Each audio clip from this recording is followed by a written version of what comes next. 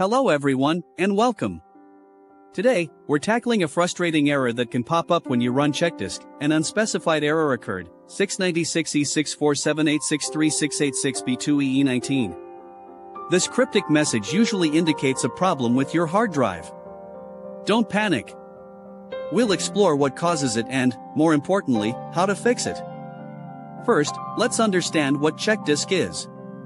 It's a built-in Windows utility that checks your hard drive for file system errors.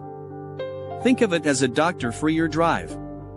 When it finds problems, it tries to fix them. But sometimes, it encounters an issue it can't handle, resulting in this error. One common cause is a corrupted master file table, or MFT. The MFT is like an index for your hard drive. If it's damaged, CHKDSK can struggle. Another potential culprit is bad sectors on the drive itself. These are physically damaged areas that can't reliably store data. Now, let's get to the solutions. Number 1, try running CHKDSK with different flags. Instead of just running CHKDSK/f, try CHKDSK/f/r/x.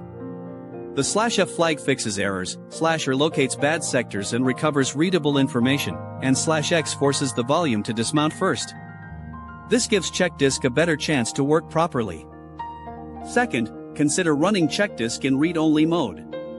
This allows it to scan for errors without attempting to fix them, which can be helpful if the drive is heavily damaged. Use the command CHKDSK-C. Third, you can use the System File Checker, or SFC.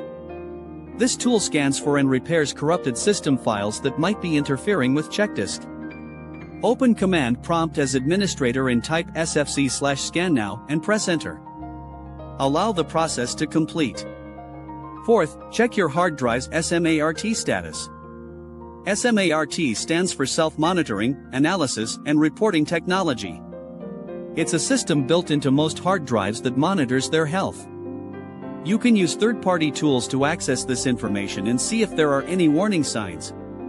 If the SMART data indicates a failing drive, it's time to back up your data and consider replacing it. Fifth, try booting into safe mode and running CHKDSK from there. Safe mode loads Windows with only essential drivers, which can eliminate conflicts. Finally, if none of these steps work, your hard drive might have serious physical damage. Data recovery services are available, but they can be expensive. Prevention is key. Regularly back up your important files to an external drive or cloud storage. This protects you from data loss in case of hard drive failure. Run CHKDSK periodically to catch and fix minor errors before they escalate. Thanks for watching. If you found this video helpful, please give it a like. Consider subscribing for more tech tips and troubleshooting guides. Your support helps us create more content like this. Leave a comment below if you have any questions or suggestions.